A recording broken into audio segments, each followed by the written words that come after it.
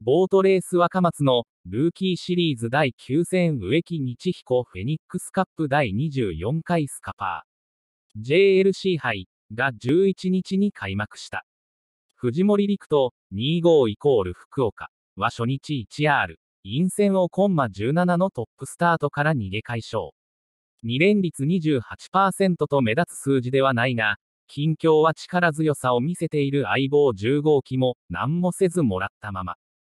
少し重さはあったがターンの帰りもいいし全体的にいい、と感触は良好だ。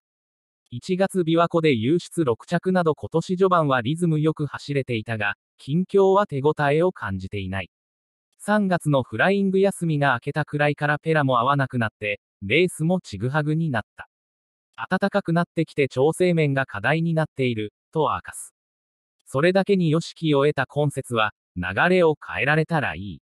今は内容よりは結果が一番欲しい、と上昇のきっかけをつかむつもりだ。